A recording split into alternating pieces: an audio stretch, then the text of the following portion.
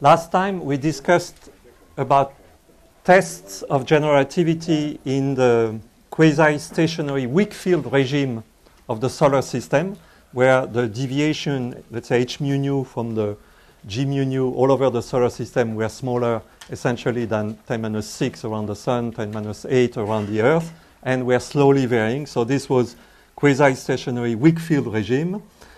I want to discuss now a test of the dynamics of gravity in the radiative and or strong field regime. And I want to talk about existing tests, and existing tests have been obtained thanks to the discovery in the summer of 1974 by Joe Taylor and Russell Hautes of binary pulsars, okay, which earned them the Nobel Prize. And so this is a situation where you have two neutron stars going around in orbits. The orbits at lowest approximation, they look like elliptic motions, okay? This is quite, from the conceptual point of view, this is a nice example of how to derive gauge invariant, diffeomorphism invariant observables in GR, because you know, in the past in GR people were confused about coordinate effects or whatever, but when you think about this and you interact with observers, you have to deal with things they observe really, and not, you know, just doing computations. And what happens is there is the far from the binary pulsar, which is somewhere in the galaxy. I mean, at the other end of the galaxy, nearly. We are on the Earth going around the Sun, okay? At a relative angle, so I should have drawn this with relative angle because there are velocities all over the thing. And then you are here observing something. And what you're observing is you have an atomic clock, and you are measuring times of arrivals, which are really proper times, because this is the proper time of a clock on Earth. And what you really observe is this time of arrivals, a sequence of these labeled by an integer, because you really observe the first, the second, the third, and sometimes you have gaps, and then you need a model to know that you have lost like 10,000 pulses, but you have then 10,000 plus 1, plus 2, and you must keep track that you don't lose one thing. So this is evidently something invariant in space-time, and now I won't do the derivation, but I won't just mention what goes into the derivation.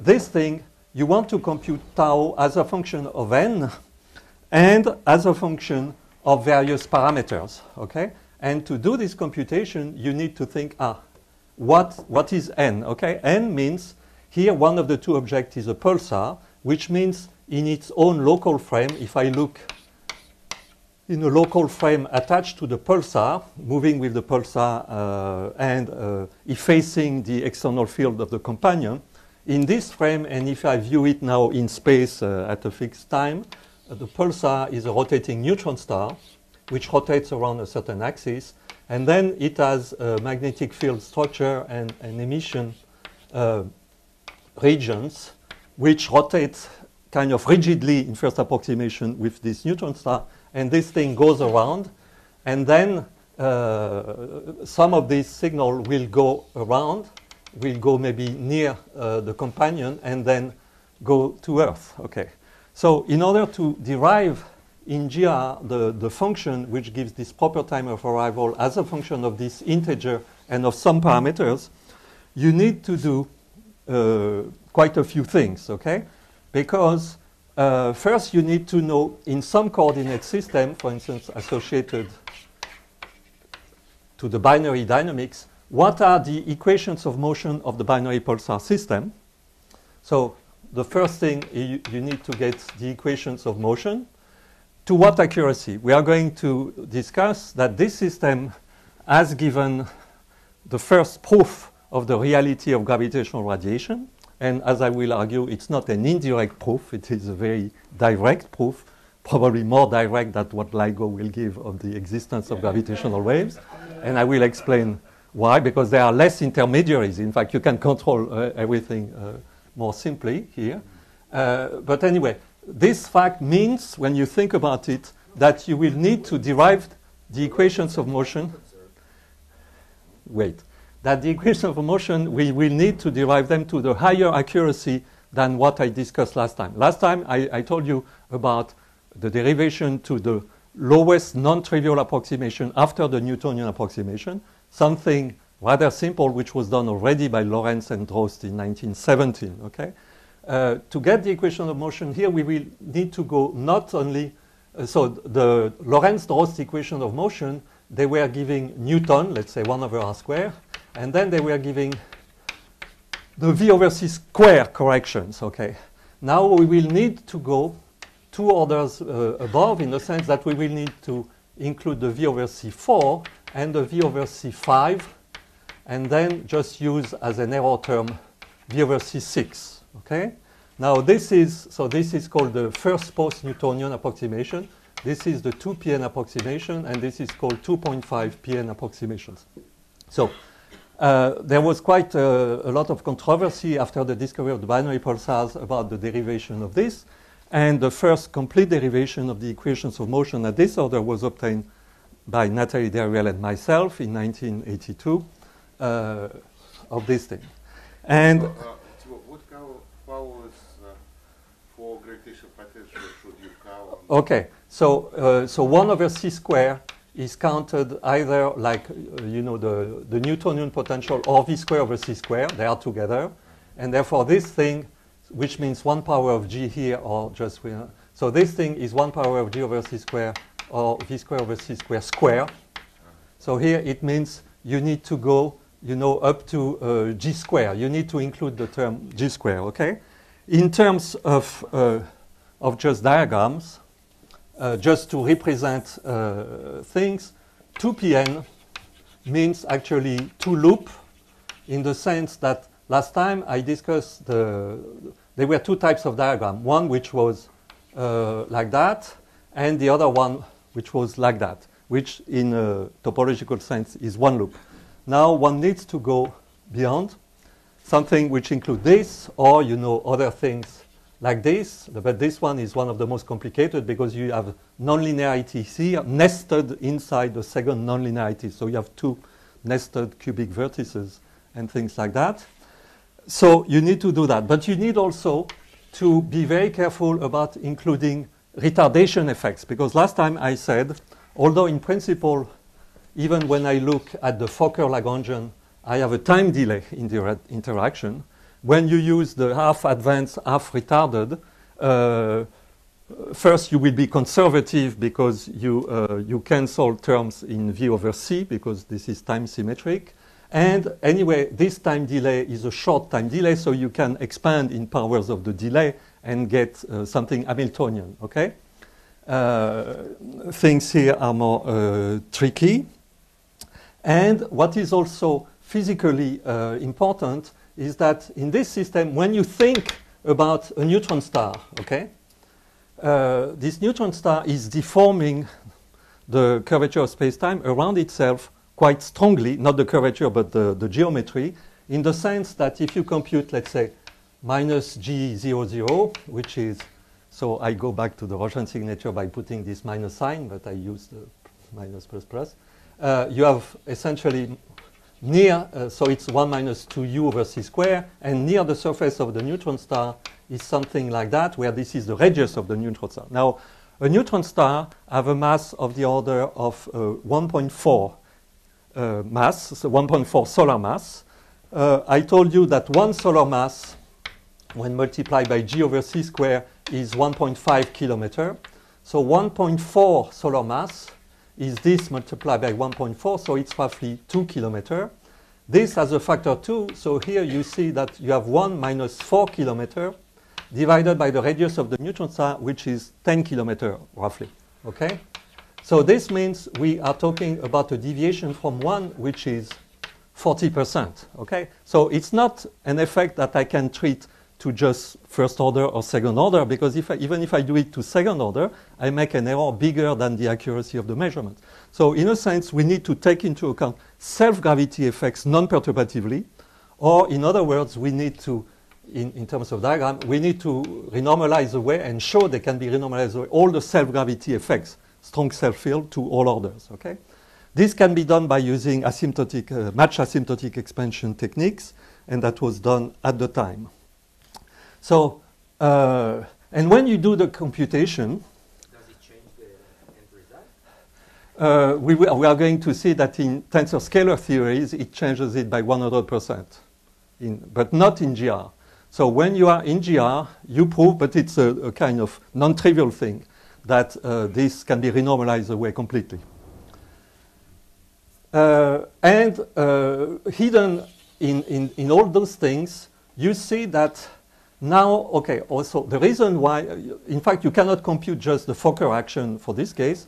You compute the equations of motion because here you want to take into account that these propagators are retarded, okay? Because in the computation, what happens is it is the fact that the gravitational interaction between the companion and the pulsar takes a certain time to propagate. In fact, it takes 1 second because they are 1 second light year away. No, 1 light second away. 1 light second away. So it takes 1 second for the 1 over r square force if you want to propagate. And this is not negligible at all. It gives terms of this type, but all the nonlinear things have also retardation effects. So you need to take into account all these retarded effects carefully to derive this thing correctly, which is highly nonlinear in G and in 1 over c squared. Okay. This was the challenge at the time, and it has been met. At the end, you first thing, once you have got the equations of motion, you need to solve them, okay, in some coordinate system. So, which means you need an explicit representation of the position vector in space of the pulsar, let's say, and let's call it A and its companion, as a function of time, but time now in this coordinate system that is not yet related to what we observe, okay? And in doing that, you need to, so the Lagrangian was obtained because, okay, you prove that the equations of motion, they are obtained by adding a certain radiation reaction force, which is, I mean, you get equations of motion that look like a second derivative is equal to x over r cubed, the Newtonian force, okay, minus, for the relative motion, minus gmx, which is the vector between A and B, let's put it this way, is this. And then you have corrections, these corrections, okay? I'm just putting this with an extra vector, okay? This, you prove that the terms which are like that, they do derive from a Lagrangian. And because of this, they have conserved energy, they are Poincare invariant. So this part is a conservative part. This extra term, the V phi over C phi, which is here, it is not derivable, it is time dissymmetric, okay? It is. If you change the sense of time, it changes sign, while these are even under change of time. And therefore, you can compute its effect on the motion by saying, I have conserved quantities, and the conserved quantity will change in time because of this extra term. So it is in that sense that the fact, so let me insist on this, the fact that gravity propagates at a finite velocity is directly, which means the fact that I have a retarded propagator, a G, between the two, gives directly this term, and this term gives directly a change of the period of the orbital system, and that's what you observe. So what you observe is a direct confirmation that gravity, the interaction of gravity has propagated with the velocity c appearing in the equations, and at the end the formula depends on this velocity c, and therefore if you compute at the end c from the data, you find it is equal to the velocity of light, better than a part in 10 to the 4 now. So in that sense, you have confirmed that gravity propagates with the velocity of light with the 2 degrees of polarization, which is in the structure of this term. Okay, just to say, contrary to some propaganda of LIGO people, that to my mind, this is a very direct proof of the reality of gravitational radiation and the propagation of gravity. But why is the wave itself? You don't see the wave. You just see. You don't see the wave. It's a near zone effect, but it is a time delay in the near zone, which is really propagating in that sense. For the neutron star. Between the two objects, yes, yes, yes. Okay, it's radiation damping at the neutron star, which comes from this time delay. It's not everything you want. I'm not saying the next part of the talk will be about detecting gravitational waves. This is extremely exciting, but this, we know they exist, okay? No, but Thibault, why is better than LIGO? Because LIGO also... No, but just because, you know, the LIGO, you observed some fringe change, Yeah. and to relate this to an incoming gravitational waves, you need a lot of theory also on the effect of the detector and all that. So I'm saying you're not going to test in relativity. You're going to learn about mergers. you are, that's so, but you are going to do some tests also, I will mention, although the tests you do are probably less good than the ones that already exist because of binary pulsar. But the most important thing is binary pulsars have established that GR is valid in the strong field radiative, and now we can assume GR to make predictions for LIGO and do astrophysics with it. But you're also, I presume, going to tell us how you can use the neutron stars to put bounds on gravitational radiation hitting the neutron stars from outside. No, there is someone in the room who was asking me questions about it. I'm not going to discuss this. Let me continue what I'm going to say. So, for instance, when you solve the equation, remember, even at the Einstein-Eiffel-Hoffmann-Lorentz-Drost equations of motion, they are not trivial. You remember the V square over C square term, they have a complicated algebraic structure, not so complicated, okay, but still a little bit complicated. And when you try to write explicitly the solution, what existed in literature before, even if you open textbooks, is that you found only complicated formula for the solution explicitly as a function of time, expansion sometimes of elliptic functions, algebraically complicated. In fact, part of the job, which is trivial at the time, was to find that the solution of the equations of motion can be written in quasi-Keplerian form. That is to say, you can write a Keplerian solution just with sine, cosine, and the usual formula, and you make small changes here and there, delicate changes, and then the same formula works, okay? And then from this solution, now you need to do the timing, because as I said, what you observe is this proper time here. And therefore, you need now to solve another problem, which is this thing is sending electromagnetic waves that you can model as a null geodesic. And this null geodesic, but for each turn, so you need also to keep track of what is the angle of rotation in its proper frame of this object. And then this thing is moving, is in a gravitational field, is emitting this, which goes around. So you need to solve the geodesic, null geodesic equation here, and relate this proper time here, d tau here, to like the proper time dt along this thing, okay, by taking into account various things. So you can do that. And what is nice also is that you can do it in such a transparent way that you can parameterize the formula, which is now called the DD timing formula for Nathalie Desruelles and myself, that express this explicitly, this thing, in terms of certain parameter. And I will just write a little bit of this formula, which is, for instance, you introduce an eccentric anomaly, which is an old name which dates back from Kepler, okay? You know that for the Newtonian motion, Kepler's law is that you can introduce an angle which is not the angle along the trajectory, and an eccentricity such that u minus e sine of this u is just equal proportional to time. So it's 2 pi time divided by the orbital period, okay? This would be Kepler's law, okay? And in GR, although there are many complications, you can write the same formula, except that now this effect, the main effect of this term here is to introduce an extra term here, which is P dot B, which is quadratic in time, okay?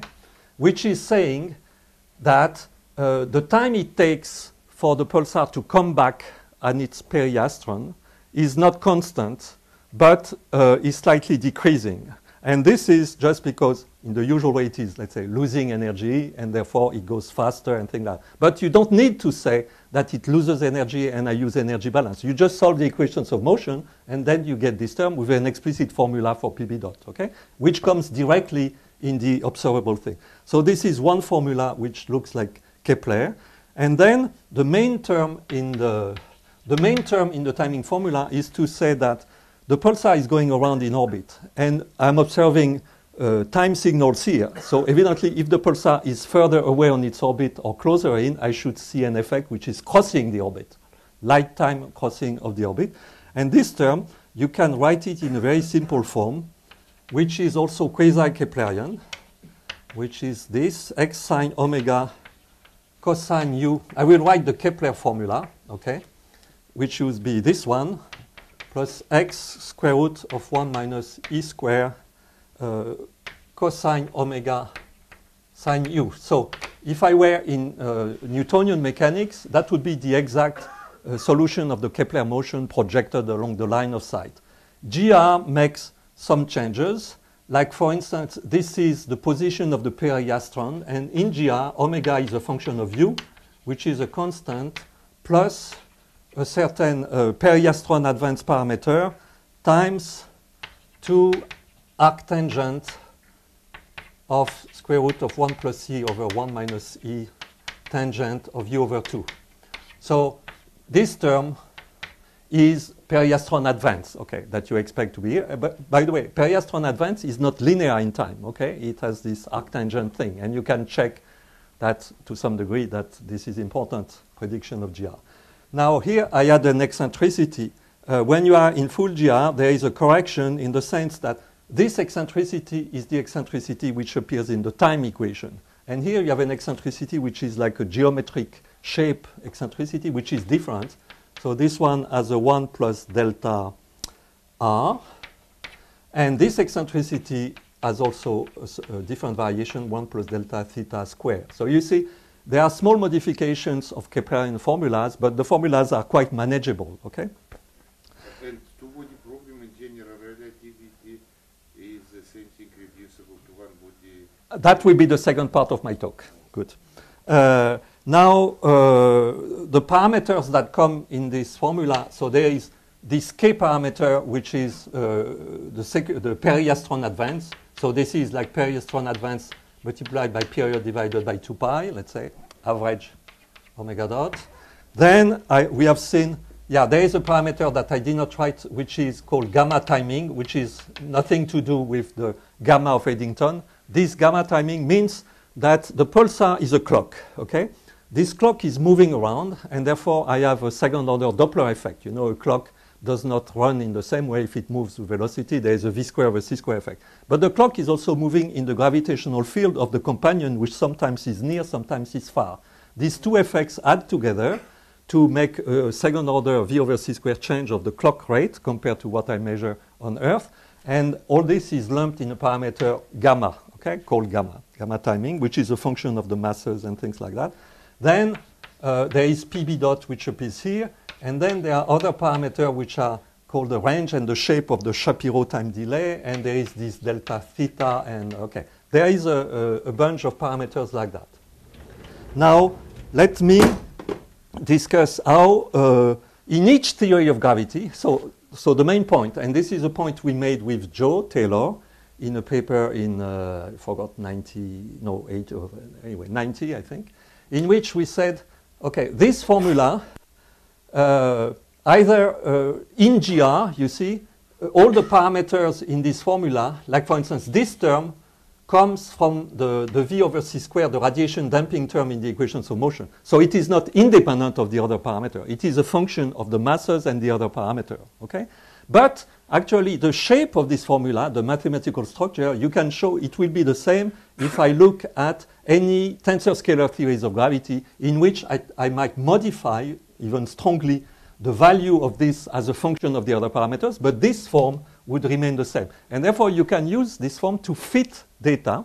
So you have the observational data is a list of time of arrival. So I get signals at irregular times, you know, because the pulsar is moving and many effects.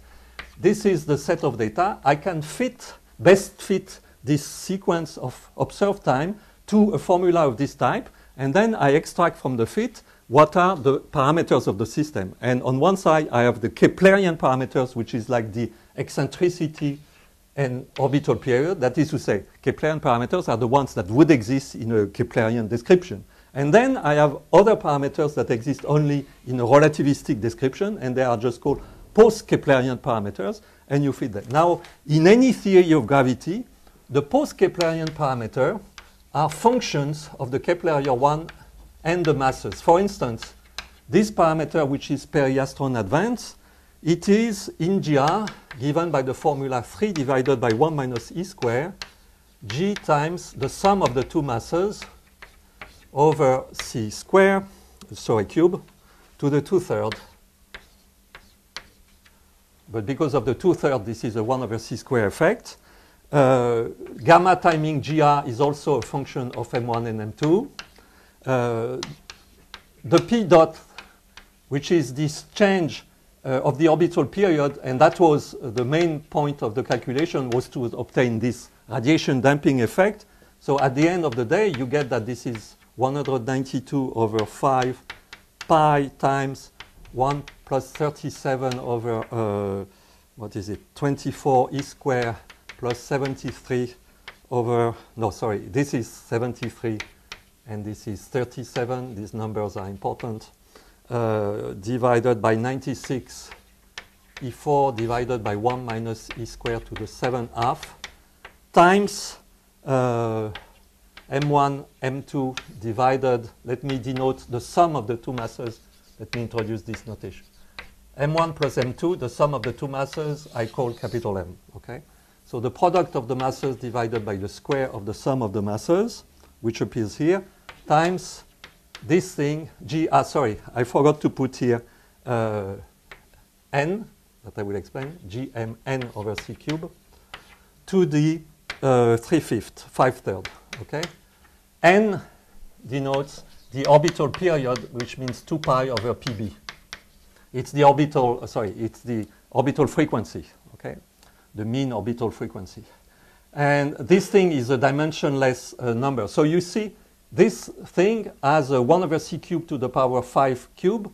So this means that this is an effect of order V over C5. It contains 1 over C5, while here it contains 1 over C square, okay? So this was the most difficult term to obtain. And for the other parameters, you can do the same thing. R, S, function of M1 and M2.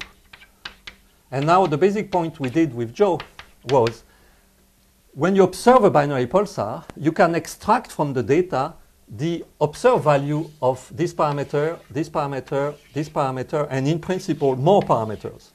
Now, if you observed only 2 of these parameters, as these 2 parameters, let's say, you observe this and this, periastron precession and second-order Doppler effect.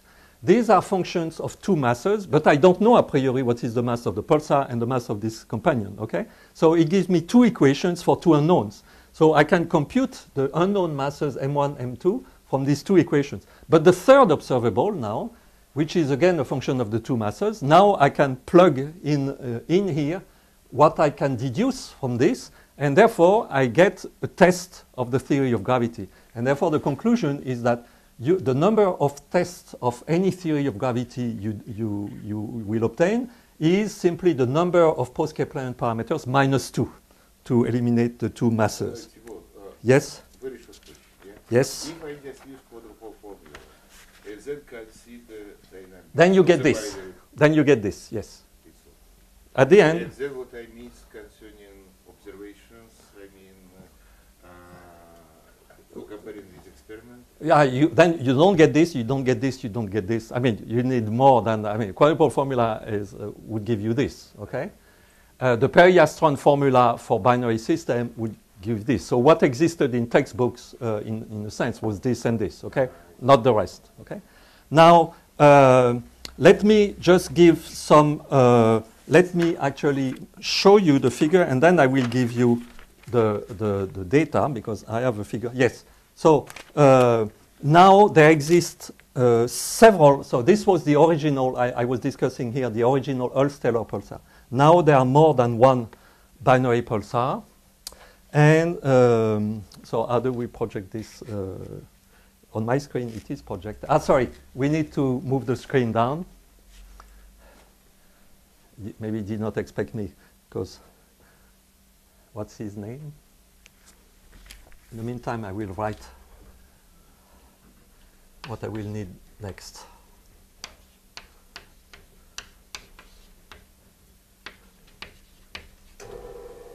Yes.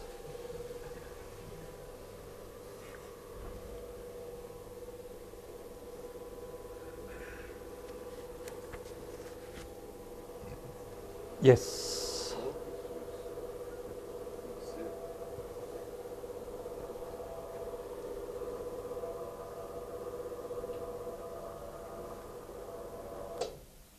And now on this thing.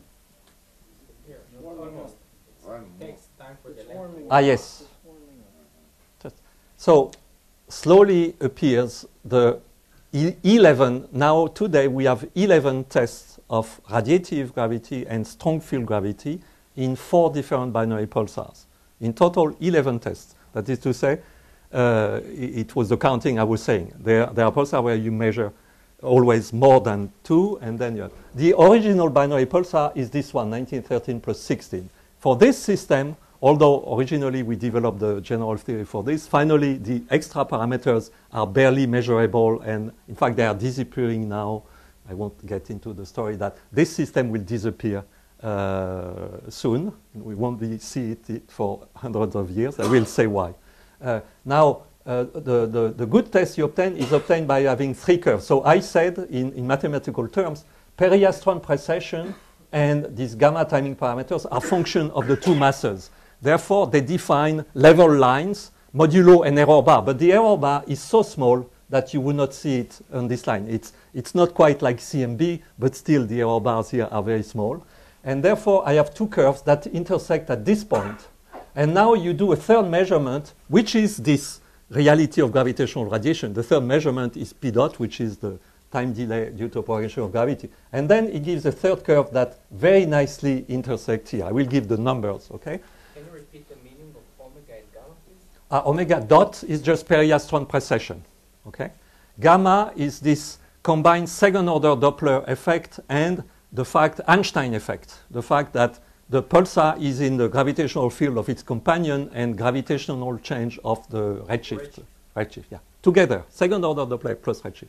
These are the 2 things. And this is the radiation damping, okay? So here you see you have one nice confirmation, but this is like a combined confirmation that everything is okay, that is a strong field effects, radiative effects all together. What was important when we mentioned this at the time with Joe is that in this system, the second binary pulsar discovered, binary neutron star pulsar discovered, you see you have obtained many more, I mean not many more, but there is omega dot and gamma that intersect at this point. And then, in addition, you measure R and S, which are parameters which are not of radiative nature. And therefore, the fact that this is a strip, yeah, before the error bar was so small that you could not see the width of the thing. While for R, you see there is it's a width, okay? For S, also, it is a strip. But this strip, they pass exactly through the intersection of gamma and omega, which is this point here. And therefore, here you have 2 strong field confirmation of GR, which does not depend at all on radiative effects. So it's nice. You know strong field gravity is okay, but the picture is not okay. It's my computer, sorry, yes. Yes, so it will take time to... On the screen you can see, so it's my fault. It takes time. I see it on my screen, so it will show. Yes. And in addition, you have also the P dot, so you have also the radiative effect, although you see the error bar here is here, and then it's a slight discrepancy, but anyway, this is 1 sigma, okay, so this is less than 2 sigma away. So.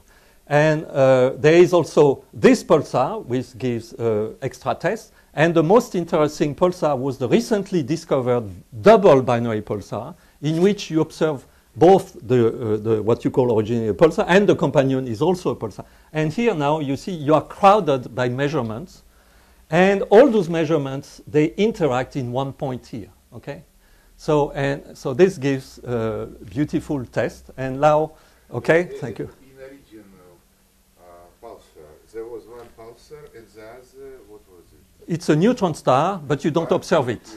So you don't know what it is. Indirectly, you know it must be a neutron star, but you don't know what it is. Okay, so if I just close it, it will disappear now. Can you lift this up?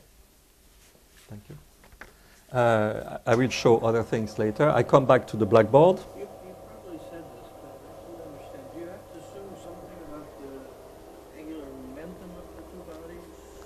No, I mean, of individual spin, you mean, or orbital angular momentum?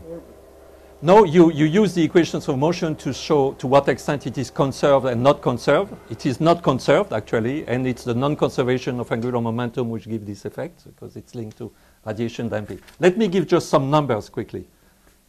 So the P dot, for the original binary pulsar, the P dot you observed, when you do things in GR, the observed divided by the GR predicted as a function of two other observable, K and gamma observable. So you see I have 1, 2, 3 observable together in this formula. And actually I still remember when I got, that was the early days of email, an email of Joe telling me, Thibault, we have a problem because the ratio of the observed to GR predicted start differing from 1, okay, at 3 sigma or more, 4 sigma. And then we thought about it and we came up with an explanation, but which exists, which is that the binary pulsar is moving in the galaxy, and in the galaxy it is falling in the galaxy because there is a gravitational field, and therefore it means there is a relative time-varying Doppler effect between the pulsar, and you need to subtract it. And when you subtract it, the number came right on where it should be. And, but this correction is not negligible now compared to the data.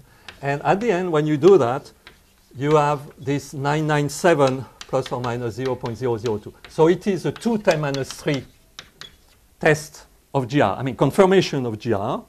In the double binary pulsar, which was the last one here, you get a P dot over PB, where first you don't need this correction, it is negligible, I will write it here, and you get something which is 1, 2 apart in 10 minus 3, so plus or minus 0.001. So you are at the 1 10 minus 3 level. And let me just quote another test that in the double pulsar, if you take this parameter S, which means the shape of the Shapiro time delay, let me not define everything, you divide the observed thing by the GR predicted as a function of two other observable in the system, because I always need to use two equations to determine the masses and plug the result in any other observable, and then I do the ratio to what is observed, and this is equal to 1 to an even better accuracy. Now we have 4, 0, but the last thing is a 5, 1, 2, 3, 4, 5 times minus 4 things. Okay. In addition to this direct test, because you mentioned, but no, it's not the same thing. I mentioned it. There are spin orbit coupling effects in the sense that the pulsar is a gyroscope. The pulsar is a spinning object. And this pulsar is moving in a gravitational field. And like an electron moving in an atom, there is a spin-orbit coupling, and therefore you expect precession of the spin. In fact, I remember because my first published paper when it was December 74, I was 23, was to predict that you should see this effect, and as a consequence of this, with Raymond Ruffini, and therefore, because the pulsar would be moving around, maybe the pulsar would become invisible from Earth, because you see the pulsar because it is shining in your eye. But if it moves somewhere else, it will shine somewhere else in the galaxy. And this is going to happen, because this effect has been observed for the original binary pulsar. It is moving in space, and in 20 years it will disappear. And it will be invisible for 200 years, and then it will come back. And now there are several binary pulsars that you see doing that. There are pulsars that were not seen and then they appeared, and there are pulsars that we have seen appear and disappear. So we see this spin-orbit relativistic effect quite well. The last point for binary pulsar I want to discuss before going to gravitational waves is about, here I was discussing the comparison between observation and theory in a GR framework. Now, in order to see what you actually test, it's useful to do the same calculation in a different theory of gravity, just to see if really there are strong field effects that could have been seen. For instance, the mass renormalization maybe is not true in other theory of gravity and things. And we did a complete theory of that with Gilles Esposito-Fares in the simple framework of tensor scalar theories that I explained yesterday. Remember where we were saying the metric to which matter is coupled differs from the Einstein metric which appears in the Einstein-Hilbert-Lagrangian, by a coupling function which is written as the exponential of a certain function a of phi, okay? Now, this function a of phi defines for you the theory. So it's like in inflation, it's like a v of phi, but it is a coupling function. And what we said yesterday was when you do weak field test of GR in our alternative theories in the solar system, you are exploring a very small neighborhood of 1 point phi 0 in field space, which is the VAV, the vacuum expectation value of phi around the system, and you have small fluctuation of 10 minus 6, 10 minus 8 around this point, okay? When you do the same theory for binary neutron stars, you find that you explore much more the shape of this function, okay? And therefore, you are going to see effects that you would not see in the weak field. And one way to test that is to parameterize this function just like in inflation where you do that. So weak field things just test the first and second derivative, because remember, when I was discussing test, I said historically there were two parameters called gamma and beta, or when I subtract one, gamma bar and beta bar Eddington, okay, or ppn, and these were given in terms of the slope of this thing alpha by minus 2 alpha square over 1 plus alpha square, and the other one was proportional, was containing the second derivative, so alpha prime if you want, Pache, not Pache, but thanks to Gabriele, no, it's a joke, given by 1/2 of alpha prime alpha over 1 plus alpha square, okay?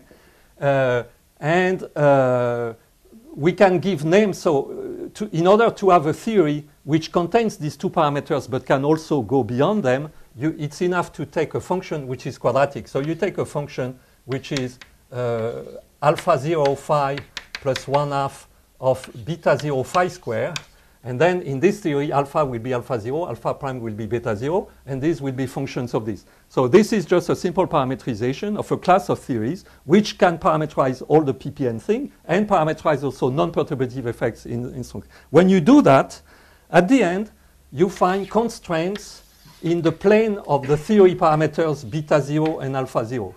And the only point I want to make is, as we have discussed yesterday, the current limits from the best solar system test is that alpha 0 square must be smaller than 10 minus 5, okay? Which means that this alpha 0 here is smaller than 10 to the minus 3, 10 minus 3. So there exists, let's say, logarithmically, there exists a limit. So the solar system is saying that this is excluded, okay? But the value of beta 0 is nearly not constrained because the parameter you observe in the solar system is the product of, so this thing is beta 0 alpha 0 square, okay?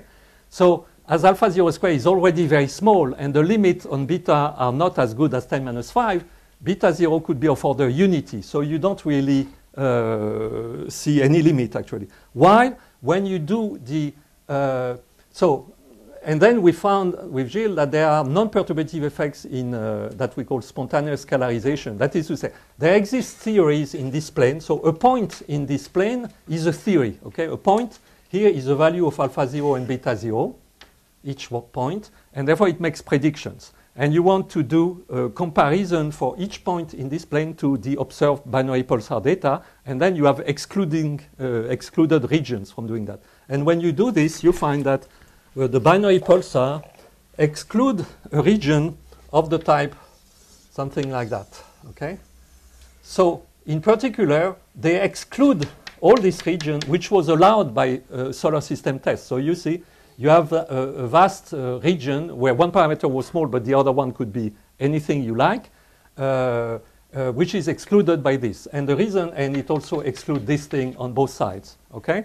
So this is just, okay, it's a proof of principle which shows that you are testing more than the weak field, because in this thing, there are really, in tensor scalar things, you can have something that in the solar system is equivalent to GR to any digit you want, 10 minus 20, 10 minus 100. And in the binary pulsar, it could give 100% deviation. We gave examples of this, okay?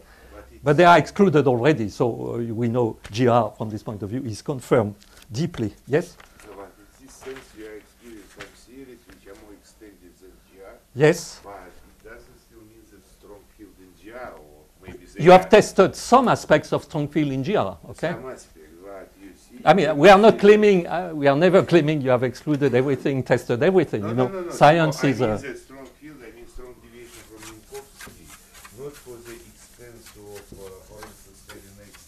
No, I mean also strong deviation from Minkowski. We have shown that it seems that the way GR predicts strong deviation from Minkowski is well compatible with all data, and if you try to do something different, you might find something completely wrong, okay? Where do we see binary parser, for instance, in GR strong field? He said G naught could be different from. That's what I said at the beginning. This was the point 4, okay? Yes, but it There is a also 60%, 40% surface, deviation yes. on the surface. on the surface. But this up to comes the in the surface. dynamics. It's not in the binary motion. It affects, you know, the self-gravity. Okay, another argument is part of 15% of the mass of the pulsar is self-gravity mass, okay? Ah, you mean that And rotational the wave data also are at the is- 10 minus 3 level, okay? So 15%, I mean, so we are testing some, So you mean that strong field near the surface and strong self-gravity, yeah, okay? strong self-gravity influence how it's called emission of the gravity wave. This, At the end, with all the observables taken into account, not only. Yeah, actually, I should say it's, for this case, it's even a very strong effect because, as Doug Eardley first mentioned, and which is included there, in alternative theories of gravity, in general, you emit not only quadrupole, but also dipole radiation. And quadrupole radiation formally is V over C5 corrections. Dipole radiation, as we know from electromagnetism, is V over C cube. And in general, it means it's parametrically much larger. So there are other tests at very high accuracy that show there cannot be dipole radiation, so it's a strong indication. So we cannot exclude all theories, but still we have, anyway, I think Popper was wrong. We are never excluding theories, but we are confirming theories, okay? We are confirming GR, okay? And showing that around GR, other theories are excluded. That's good enough for the time being. Yeah, Slava, let me now continue. We can, we are good friends. We will discuss now. I want to go because I have up to. Oh, Eliezer is away. No, you are the chairman. You okay? I have up to what? 5:30. I forgot. Yes, 5:30. Yes. Gravitational waves. Okay. Although I will not cover everything, but this is a kind of link to this thing. Because this is an extension of the thing. Some of the most, so we have not yet observed now gravitational waves in the solar system. LIGO and in Europe Virgo are existing detectors of gravitational waves of the interferometric type, okay, 3-4 kilometers long arms that are waiting for gravitational waves to come on the Earth from the outside universe and make some fluctuation in the length of the arms to be detected in some optical interferometric fringe.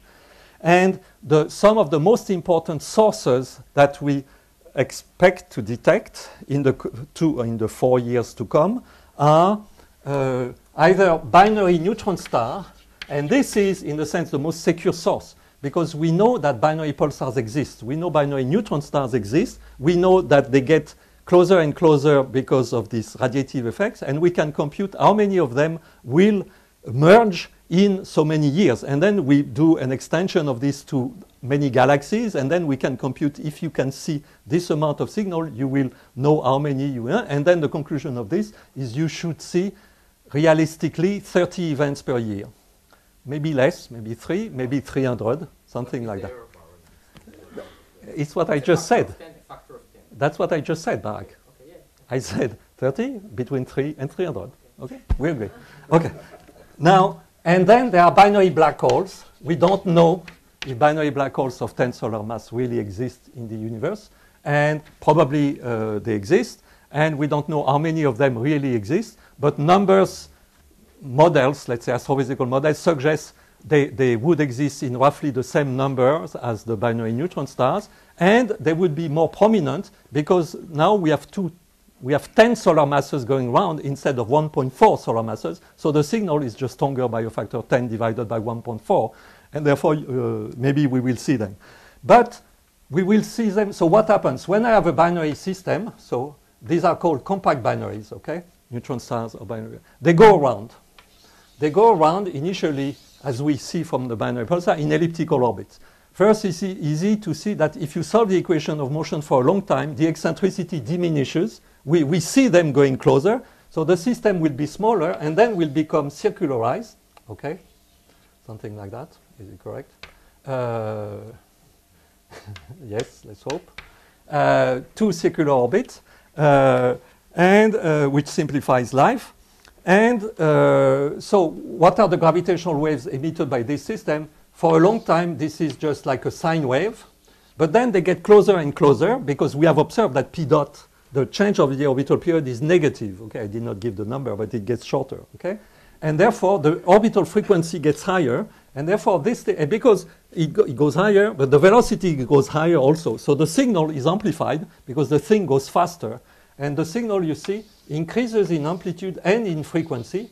So it's something like that. And this lasts for hundreds of millions of years.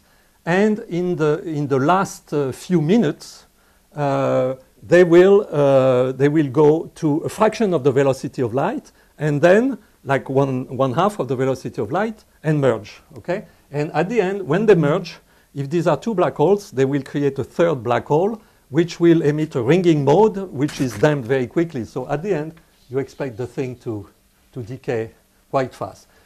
Just by drawing this, you understand that the most important signal, I mean, it's not really true, but the last orbits contain the strongest signal, okay? And if your detector is sensitive to frequencies that correspond to the last orbit, then you will be most sensitive to last orbit. But this is the case, because LIGO is most sensitive to 100 Hertz frequency, and when you put some numbers, 100 Hertz for 10 solar masses black holes going around corresponds to the last few orbits. Therefore, you need, theoretically, to be able to predict the motion and radiation of binary systems up to the last orbit. Now, this is a challenge, because before I was speaking of like first post-Newtonian, second post-Newtonian. So what are the techniques to do that? Actually, the techniques to do that are obtained by a synergy, that is to say, putting together in a positive way and self-complementary way several approximation techniques. And what are these several approximation techniques? First, there is still the old post-Newtonian theory, but pushed to new heights in the sense that actually, I remember in 1982 when I had just finished the 2PN calculation, I thought, okay, that's done. We will never need for physics to go beyond that, okay? Actually, we need, because if you use only the 2PN, you realize that you will stop earlier than this, and you need to try to use perturbation theory to go beyond. Although perturbation theory is not very efficient to go beyond a few orders, because you don't know if you control things. Okay, so when was it? In 2000, we derived the 3PN approximation for the first time. And this year, or I should say last year, because we have changed of the year, in 2014, so I should mention my co-author. So with Jaranowski and Schaefer, in 2000 we derived the 3PN, and in 2014 we derived the 4PN. And I will mention this because there are conceptually interesting things at 4. So it is a 4-loop calculation, okay, in the classical GR sense. And I should say that this calculation was not done by using the traditional PN method or the type of Fokker action that I mentioned, which are usually done in Lorentz type gauge, harmonic gauge, but they were done by using the Hamiltonian Arnovitt-Deser-Meissner formalism, which is linked to what Slava told us about, as now you are awaking from your iPhone, which is a decomposition where the gravitational degrees of freedom are contained in the Hij-TT part of the metric, and you use a gauge where the longitudinal parts, the 0, 0 and the 0i, are in a Coulomb type gauge. So the 0, 0 and the 0i do not propagate with the D'Alembert thing. They are instantaneous, and all the propagation is in the TT part. It seems that this gauge is very efficient. Nobody has been able to reproduce our calculation, but we have independent evidence that this is correct. So this is one method. The second method is gravitational self-force, which is the following idea. People have understood. So here, when I say 4pn in a classical sense, it means you need to compute things like that, okay? So I need, so here I have 1, 2, 3, and then, for instance, 4, okay? 4 loops, things like that. So you use the nonlinearity of Einstein equation a lot. But you need not only this, by the way, because we will need to solve two problems. You need to solve what is the dynamics, but you need also to solve what is the emission of gravitational radiation for two reasons, because this is what you observe the wave, and also because it's the emission which now is used to compute radiation reaction. At this level, you cannot compute radiation reaction as part of the equations of motion. It would be too difficult to compute. So you assume the balance between loss of energy and angular momentum at infinity drain out of the system, okay? And you just compute gravitational waves. So this means you need to compute things like that, you see? But it's larger than how large? What is the back reaction? 10%? Less? It's what drives the system. Yeah, What makes the system change its frequency in time is radiation reaction. So you need to compute this to the highest possible accuracy, okay? And this is done now to 3pn also. Fractional, yes. Was collapsed because of the emission of yes, gravity yeah. waves. Let me, Slava had not got the point. I hope everybody else had got the point that this system, okay, is getting nearer and nearer because of the emission of gravitational radiation. And in the last orbit, they are so near that they merge, okay?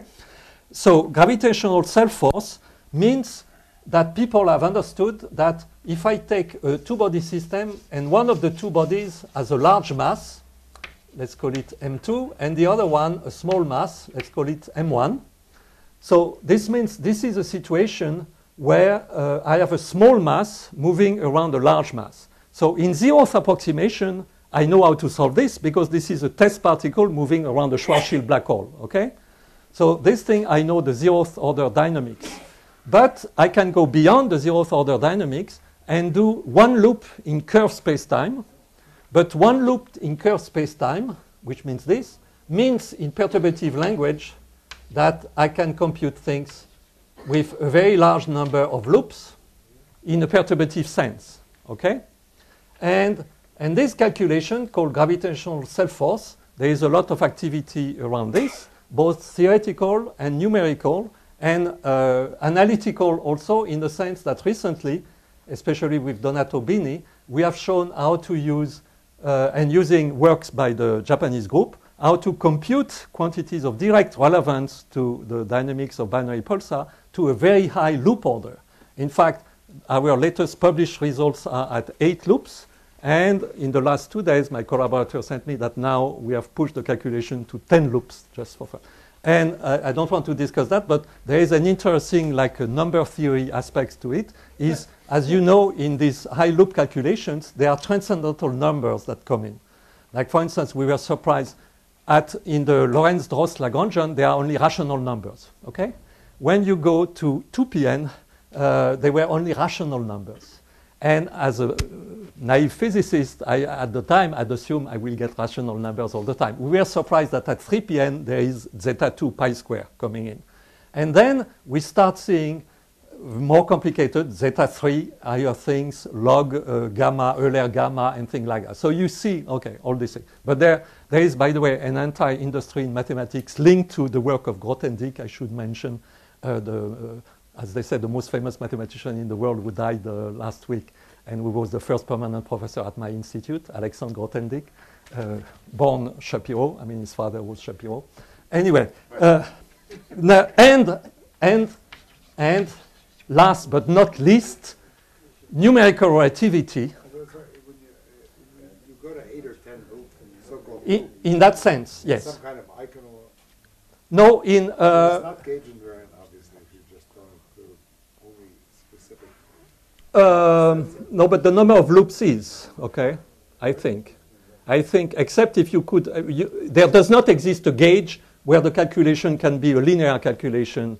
I mean, when you do this calculation here, you solve hypergeometric equations, for instance, analytically, and you examine. These are non-trivial things. Okay, it's not. Okay, But it's not loop in the full QFT Still sense. a truncation of the full. This is a truncation because here you take into account terms which contain m1 square and many powers of m2. Okay, so it's m2 to the power something and m1 square. You don't have all those terms like that. Okay, it's just part of the problem, but it's. But it is gauging the term. Yes, what you compute are gauge. We only compute gauge invariant quantities.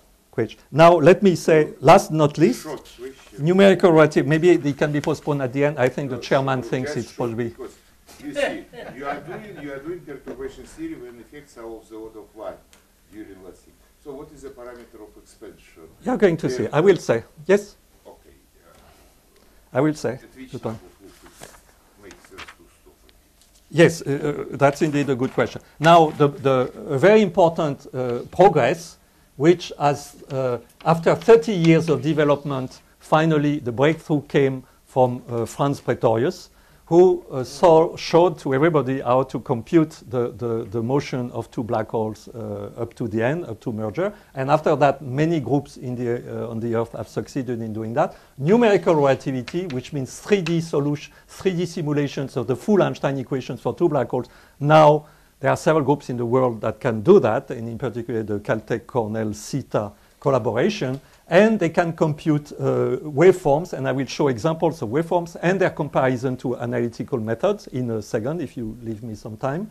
And these have provided important information because they provide really the description of the last orbits and the merger, so they allow to test and improve and sometimes correct, but actually improve the analytical descriptions of the motion. So, and I will describe that now.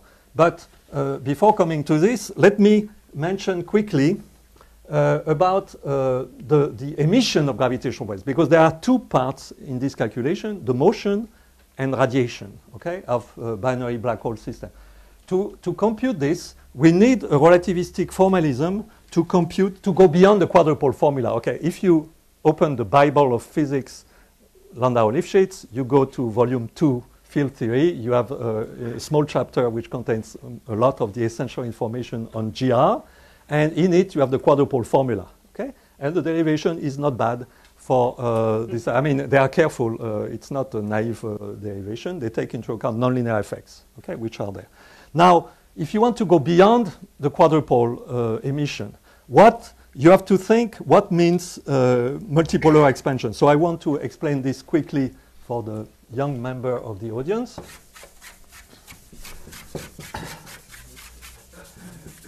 Of what means multipolar expansion.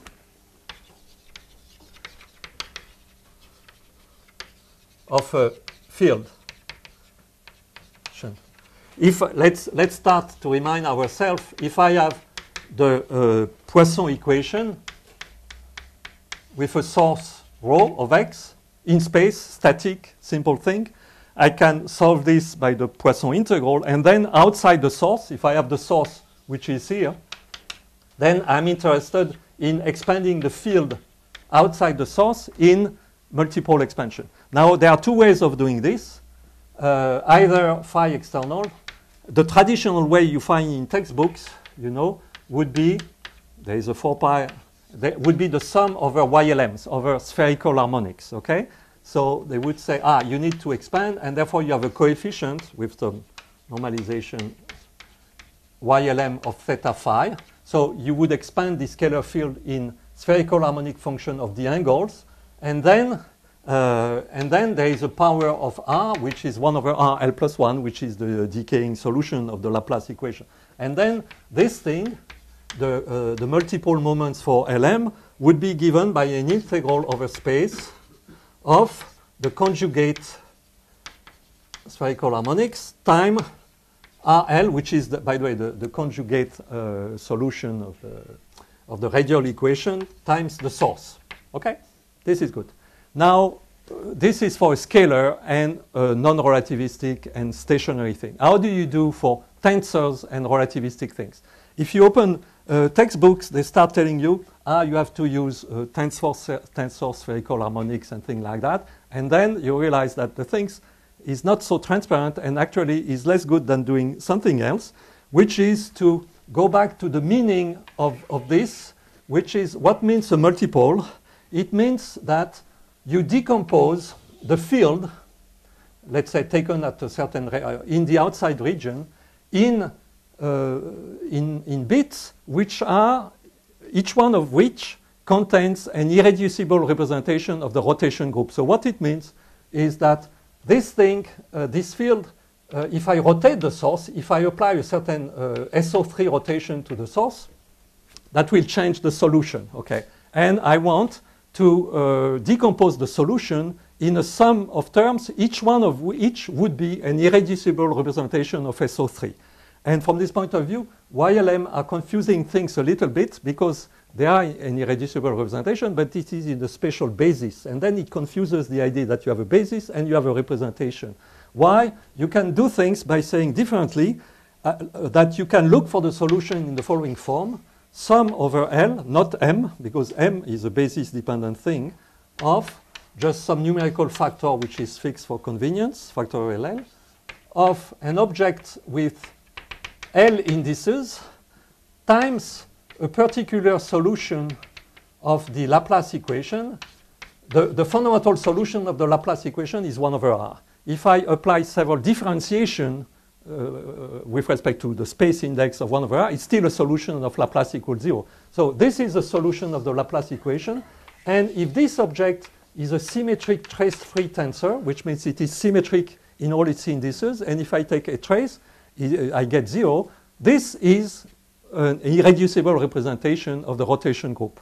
And this is a useful thing to do in GR also, which is that to represent the general solution in GR by using as building blocks not YLMs, things like that, but tensors which are symmetric trace-free. This was in particular advertised by Kipthorne, and we built a formalism with Blanchet and Ayer. We built a formalism which has been used to compute many of the results that I will show. And surprisingly, for instance, if now you ask what is the formula which gives these irreducible stress, STF tensors, the multiple moments, in the case where I have a relativistic equation, that is to say, if the equation I solve is not Laplace of phi equals 0, but D'Alembert of phi equals minus 4 pi rho, or the linearized Einstein equation, you know, h nu bar plus the other terms equal minus 16 pi g t mu, as I shown before. The Einstein equations look like that. Actually, the formulas did not exist in the literature, okay? And they were derived by Ayer and myself in 1991. And they are very simple formula. I will just write one of them, like for instance, the solution of Einstein equation in linearized gravity can be multiple decomposed. And then the solution, for instance, h bar 0, 0, and all the solution can be written in terms of two sets of multiple moments of this type, symmetric trace-free tensor. Let me write just one formula. 4 over c squared, sum over L, minus L over factorial L of dl ml t minus r over c over r. And let me explain the notation, okay? It's a notation we introduced to be fast in this thing. Capital L is just a notation for a multi-index I1, I2, IL. Okay? When you have L indices, instead of writing, you just say capital L. It's very fast. DL means repeated derivative di1, dil. So this thing means di1, il of M with L indices. But here, what is inside? This is a function of t minus r divided by r. But that's a solution of D'Alembert equals 0. That's a retarded wave. If I do spatial derivative acting on it, it's still a solution of the D'Alembert equation. So here, I have a solution of Einstein equation which is based on symmetric trace-free tensor. So it is an irreducible block. You find that the general solution of Einstein equations can be written in terms of two sets of multiple moments. These mass multiple moments and spin multiple moments with L indices and a spin nature, while this is a mass nature. And then we derive explicit formulas for these multiple moments as a function of the source. Let me write quickly, for instance, this thing. this multiple moment. Because, by the way, what existed in the literature, for instance, in quantum mechanics, there is a huge literature on multiple expansion. If you open Jackson, you have a full chapter on that. But then you realize everything is done for periodic sources, exponential minus I omega t. And then all the multiple moments, they contain Bessel function, JL, omega r, and things. These are not in the time domain. What we needed was to have something integrated over the source in the space-time domain. Okay. And it was faster instead of starting from this redoing. By the way, there were mistakes in the literature also. We rederive from scratch, and we got nice results, which have the following structure. So let me write it here. The multiple moment with L indices of the source at retarded time U contains a factor G because I did not put it in front, or I can put it in front here. Integral over space, that's what you expect. And then you expect an integral over the source density. But this is where things get a little bit more subtle.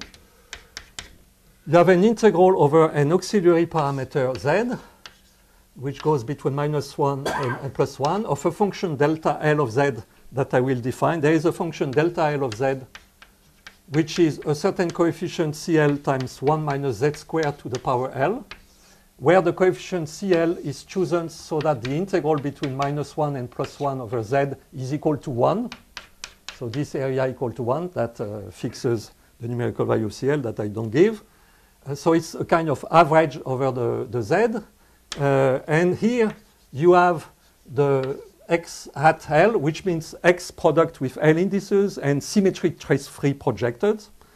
And here you have sigma of U plus R over CZ. So this is the time delay within the source, plus two other terms that I do not write explicitly, just the structure. I don't write the coefficient. Sigma dot A plus X hat AB L indices, sigma dot dot AB, where, and this was a nice surprise, I mean not surprise because we knew there was good objects, the sigma is exactly the same that I had introduced before in my one post-Newtonian thing. It is the sum of T00 plus the trace of the space part. Sigma A is again the same, it's T0A, and sigma AB is TAB, simply, without factors of C. So you see, if I neglect the 1 over C here, and because the integral of delta is 1, this term is just the usual integral of the source rho times x1 xl. So yeah, I did not write maybe the formula that Q I1 IL is the integral of rho times xi1 xil. The usual multiple moment is you multiply the source by xi, xj, xk, you take symmetric trace free. Okay. This contains this structure, but there are relativistic corrections, but not so complicated. And now the point is that this is for linearized gravity. But in fact, we found, and this was noticed in particular by Luc Blanchet, that you can do full nonlinear gravity simply by using this formula, but replacing T mu nu by the effective T mu nu which appears in Einstein equation if you write them by putting on the right-hand side all the nonlinearities and keeping on the left-hand side D'Alembert of H mu nu Gothic, H mu nu. So the Landau-Lifshitz, essentially the Landau-Lifshitz stress energy tensor on the right-hand side. So this term means in the previous diagram which has disappeared, when I said I have, because all these diagrams means what? They mean that between the two bodies I have gravitational field energy. And this thing means that it is not only the mass of the moving objects, but also this gravitational field energy, which is emitted gravitational waves. And this is what you do here. So you don't use diagrams to compute that. You use these formulas and you plug in it nonlinearly to 3pn approximation. Okay. So this was done. And now, so this I have said. Good. And now, at the end of the day, which means at the end of a few years, because days have passed, you get equations of motion, and in particular for the conservative dynamics, you get an Hamiltonian for the motion of two black holes, which is of the type I have shown before, except that I have shown the Lagrangian and not the Hamiltonian. And you get an Hamiltonian which is Newton's Hamiltonian plus correction terms, okay? And now we have the question of Slava, which is when you have an Hamiltonian, let us say, which, let's go immediately to the center of mass, okay? In the center of mass, for the relative motion, this is p squared over 2 mu minus gm mu over r. So m is the sum of the two masses. Mu is the product divided by the sum, the effective mass. This is the Newtonian Hamiltonian. Now you get corrections like, you know, p4 over c squared. I mean, things, gm, okay, I should factorize a few powers, but gm over rc squared to the first power, and then to the second power, and then to the third power. And, okay, these are successive corrections. First, the thing gets very voluminous, okay? You have many terms. At the highest level, you have hundreds of terms, nearly. And then all those terms, they have the same order of magnitude, and you want to compute the motion up to the end, nearly. But then all those terms become of order unity at the end, and therefore the thing becomes totally useless, okay?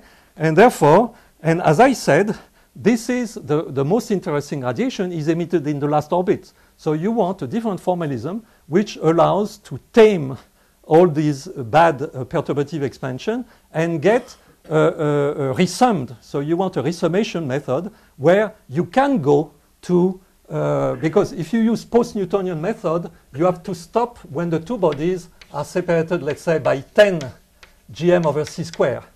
But merger is at 3 gm or 2 gm. So for these last orbits, you need something else, okay? And this something is, by the way, something I first presented publicly at KITP, called AITP, in front of David in 99 or 2000, I forget. This is what we introduced with Alessandra Bonanno, called the effective one-body method, okay? The effective one-body method is a way, it has two effects.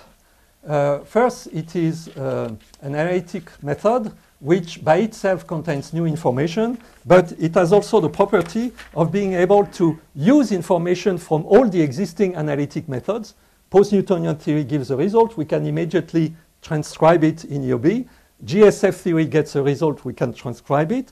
Numerical relativity get non-perturbative information, we can use it, and therefore we have a formalism which can combine information from various things, and our claim is that this formalism allows to compute the motion and radiation of binary black holes up to merger, and including merger, after merger, with an accuracy comparable to the best numerical data. And we are using, and I will describe, we are using for the last orbits, but in a crucial way, numerical data. And the difference at the end is to make one numerical relativity computation, it takes more than a month, and we need 10,000 templates of gravitational waves, while here it takes less than a second to numerically compute our equations of motion. So from the practical point of view, it is useful, although I think Kip will never mention this, but let's say between us, because they invested a lot of energy and money in having big computers to do that, so they tend to claim that analytical method. Ah, yeah, okay. I am not afraid. Thank you for basic idea. Yes, David? When do you, I mean, without the numerical data, when does it stop? 10 GM? No. Without numerical data, it goes to merger. That's what I'm going to show in the pictures. The EOB makes predictions that agree without any tuning, because there are two levels of EOB. If we want to, the best possible thing, we use all NR information, okay? If we don't use at all NR information, just what is known analytically and what was predicted in 2000, we get an exquisite agreement for some quantities up to merger, okay? And I will show this in a few. Yes? Which is, I mean, the astrophysicists, they want to have thousands, hundreds of templates. 100,000, yes, of templates. In the analytic approach, there are only a finite number of parameters you need. Exactly. To calculate what happens. Yes. So why do you need 1,000? Because you need to cover densely. You see, But if you have an analytic expression, you can just give no, but finally, we don't have an analytic expression. We will get analytic equations of motion, okay, which need to be solved numerically. So there would be a further, okay. Now, let me give the essential idea of EOB method, okay? Any perturbative method will give that I have some way of representing the Hamiltonian. I'm talking about the Hamiltonian here. So I have the interaction Hamiltonian of two bodies this way.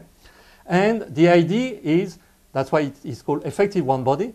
We want to say that there is a correspondence between this system of two bodies of mass m1 and m2 to a different problem, which is one body of mass mu. And when you do it, you really find quickly that mu has to be this, okay? In moving in some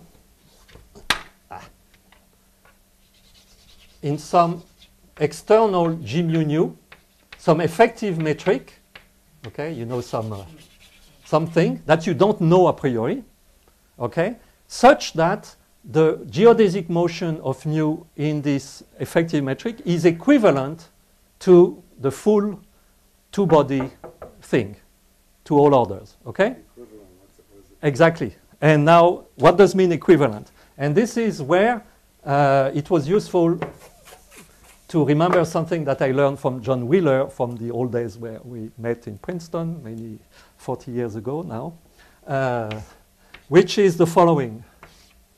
If you think, we are talking about bound states of binary systems, okay? Yeah, the motto of Wheeler was that quantum mechanics makes clearer classical mechanics. You should not think in reverse, that if you want to understand classical mechanics, think quantum mechanically. So let's think quantum mechanically. We have a two-body, bound states of a two-body system, okay? Now, I neglect radiation damping here. If I do the two-body problem, really, I will have some bound states. First, the thing will be bound states below the sum of the masses c square, and then I will have things that look like that, you know, like perturbed Coulomb levels, which means that I don't have the usual Coulomb degeneracy, and I will have two quantum numbers. I will have the angular momentum quantum number, L, which is an integer, and I will have the radial quantum number, L, okay? So this exists mentally somewhere. If I do an external mu in some, and you realize quickly that you need a spherically symmetric G mu nu for the following reason, is that this thing is SO3 invariant. There are no preferred direction when I have two bodies, okay? So the effective metric should also be spherically symmetric, and therefore it should have also, but now starting from mu c square, a set of energy levels, okay? And now what you know is that here also there will be two integers for this thing. And therefore, if you just think quantum mechanically this way, evidently you want to say, you want to have the correspondence that this corresponds to this, this to this, this to this, and therefore each integer should be the same because they parameterize this thing. So it gives you half of the dictionary, which is that I identify these integers. But what are these integers? These are the, how is it called? The action variables, integral of PDQ. You know, when you have a separated system, the adiabatic invariance, IA is integral of PA dQA divided by 2 pi. In the quantum limit, they become this integer in reverse, okay? So this means I should identify the adiabatic invariance in the two problems. But now what I don't know a priori is this is a certain real energy for the binary system, and this is a kind of relativistic energy, but you see, it's not counted in the same way. So actually, I don't know a priori what is the relation between this and this, but you leave it open. You say, let us find a function f such that this effective energy is a function of E. I don't know what is the function. And let us find a spherically symmetric metric, which means a metric of the type ds square equal minus a function a over dr square plus b over dr square plus, sorry, dt square. I mean, the time component, I denote a over after changing the sign, coefficient of dr b, and then I go to Schwarzschild type coordinates, which means I gauge fixed things. Therefore, a general spherically symmetric metric should be a function of a over and b over. What do I know about a over and b over? I know that I have a parameter which is not a parameter of expansion, but which is a parameter.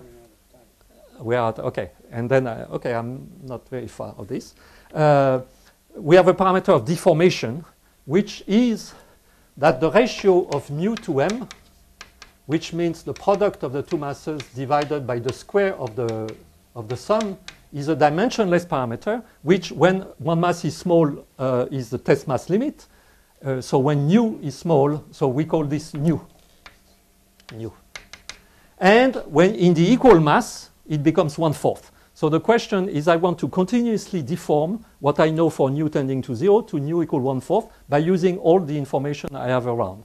And for instance, I know that A over R must be equal to 1 minus 2 gm over c square r, because when nu equals 0, this is the solution. And therefore, after this, I will have correction of order that will depend on nu, gm over c square r square plus gm over c square r cube plus fourth, etc. So finally, I don't know this number. I don't know the number here. Same thing for the B function or the product A, B, which is 1 for Schwarzschild, and then I have a coefficient D2, D3. So at the end, I'm looking for these numbers, and this function that I expand also, such that I have this matching between levels. And it gives a unique solution. And what is remarkable is that the unique solution is drastically simpler than everything before. Like, let me just show the A function. The most important potential is what replaces 1 minus 2m over r, because this is the thing.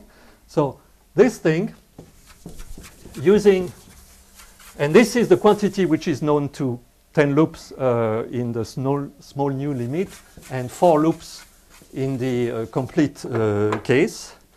This A function, and let me introduce gm, let's introduce a notation for gm over c square r, okay? U. So in the Schwarzschild limit, this is 1 minus 2u, okay? At the 1pn approximation, which is, remember, the Lorentz-Drost function, the correction which could exist is 0. So this means that I don't need any correction. So all the Lorentz-Drost complication away. Schwarzschild is enough. At the 2pn level, which I did not show you, but this is a very complicated thing, all the information is contained in a number 2 nu u cube, okay? This gives the 2pn arrangement. At the 3pn, where it's drastically complicated, the information is contained in one number, which becomes non-trivial. It's 94 over 3 minus 41 over 32 pi square. So you have pi square u4. Analytically, last year, we succeeded in computing the u5 things exactly. It contains a logarithmic term also. So this one is known. I don't write it. And also, these things are like linear in nu, why there are many complicated. So there are many cancellations, and the result is much simpler. Nu is, yeah, let me say again, is mu over m is the product of the masses divided by the square of the masses. So it's a dimensionless measure of how far away I am from the test mass limit, but it's not assumed to be small, okay? We will take nu equal 1/4 most of the time. And this function, you find, is very simple, because you find that this E effective must be the Mandelstam invariant, which means the square of the energy, minus a constant, which depends only on masses, okay? So you have very simple formulas which condense a lot of complicated perturbative information. And let me just draw one curve to answer the question of the remark of David. At 2pn level, okay, at 1pn, I draw the function A as a function of u, which means gm over c square r. In Schwarzschild, it's 1 minus 2u, a straight line. This term is a correction, but this correction is quite small. It gives a function like that, okay? At 3pn, I have this coefficient, but this coefficient happens to be large numerically. It is 18 point something. And when you compute this function, you find that it looks different from the previous one because it does not cross the axis. The axis here means an horizon. This is r equal to m, okay? Here it was a deformed horizon, okay? So it's like strong field information. So you see the post-Newtonian here fails to do that. But what we had predicted in 2000 was to say, let's replace this by a Padé approximant, like all over physics. When Taylor expansion is not good, you replace it by a rational fraction, okay? And when you do it, you find a function, you find a certain prediction, okay? Which is like that. And now, what do we do to exploit numerical information? We take the known analytical function up to this level, although it is known beyond. We add an x coefficient, E6, U6, as a function of nu. And we fit this parameter. We take the Padé approximant to get a function like that. And then we say, let us find, from numerical data, a good value of A6 that reproduces the phasing of gravitational waves, okay? This is where we use, crucially, to improve things, numerical data. And let me just show to end. Can we get the screen down?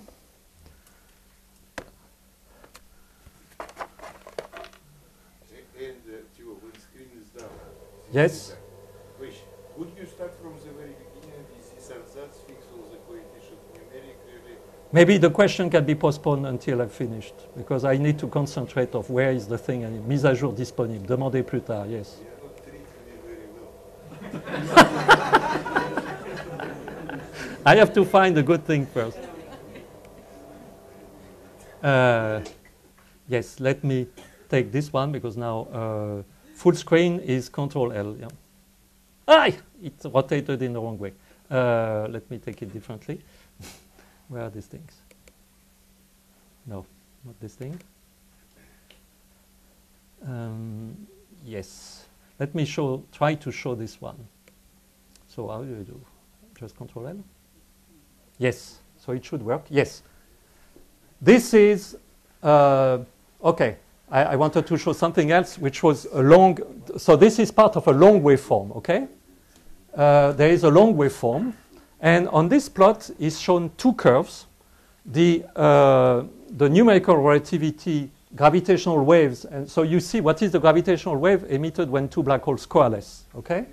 And the numerical and the effective one-body gravitational waves computed in the following way: Here we tune only one parameter, which is this A6 thing, okay? But the rest of the approximation would look very, very coarse, because what we do is we say, during the in spiral, up to the moment where that we define in the EOB formalism, which is like 3m, okay, the light ring, we say we consider the two black holes as 2 point masses described by the effective one body, okay? And at this moment, we replace these two black holes by a merged black hole with ringing modes, because we say suddenly the two black holes become one ball, you know, and this ball vibrates. And we say, what is the gravitational waves? It is equal to a sum of ringing modes of a black hole, with the condition that this sum should smoothly agree with the waveform before. So you say that it is CK continuous, that the first K derivative agree at one point. It looks very coarse, you know. But when you do that, on this curve there are two things plotted, you see? There is the black and the red. And the only difference, the black I think is numerical relativity, the red is EOB. And the only difference you can see is here, you see? Here there is a slight not so good just after merger, but, and this continues for thousands of cycles, there is an agreement to like 1% of a radian between what EOB can do and numerical relativity. Okay, this is first statement. Second statement, I finished with those pictures. So I have to find the other pictures now. Ah, yes, to answer now the other thing, this one. This is for what? Sorry, these were two black holes merging, non-spinning black holes on quasi-circular orbits, going around faster and faster. This is, in my opinion, an impressive result also, which shows that there is some truth in EOB. Because those binary systems, they are losing energy and angular momentum to infinity. When you have a numerical relativity waveform, and when it is, this is on the web, you said, so we asked some, we could not get, although we asked many times from the Caltech Cornell people to have access to their data, we were never given access to their data. So except now they have put them on the web for everybody. So in the meantime, we collaborated with European groups that gave us access to extremely accurate numerical data of coalescing black holes. And from this data, we could compute the energy and angular momentum lost at each moment. Okay? And therefore, as you know, at the initial moment, the energy and angular momentum of the system, you know how much it loses. You can compute a gauge invariant curve, which is the energy. Here it's the binding energy, you know, like 8% of the binary system versus the angular momentum, dimensionless angular momentum. So it's a gauge invariant function. And you can compare two things, the numerical relativity value and the EOB predicted value. And what happens is the numerical relativity is in black. And this is a close-up of what happens at the beginning here. At the beginning, the numerical relativity, and then there is the post-Newtonian expansion, which is straight perturbative theory. At the beginning, it happens numerical relativity is closer to Pn, but quickly it goes to the EOB. EOB is red. And then you see that energy versus angular momentum, the Pn gets very bad, okay, near merger, as you expect. You did not expect Pn to be good, okay, so this is normal. But EOB, and this is merger, okay. So there is an agreement to a part in 10 to the 3 between EOB and merger. And the most important thing to answer you is that this EOB is untuned. That is to say, it is the 3pn Paderi something that we had in 2000. We said we should use this. So here you don't tune any parameter. And still, the relation between energy and angular momentum up to merger is analytically well described up to this point. And I think this is all. Because I had a third picture, I forgot which one it was. What is this? Yes, I don't need this. And I just need maybe a sentence of conclusion. Yeah, the sentence of conclusion is only, can I read the last sentence? Yes, Chairman said yes. Let me just read this. By the way, if you want to have, because I did not give any references, okay? All the references concerning experimental test of GR that I'm essentially mentioned, they are contained in the review that I keep for the particle data group on the review of particle properties, okay? And that you get on the web. You go to chapter 21 and you have a summary of all what I said and the references. Let me just read the conclusions. The conclusions is all present experimental tests are compatible with the predictions of the current standard theory of gravitations, Einstein's GR.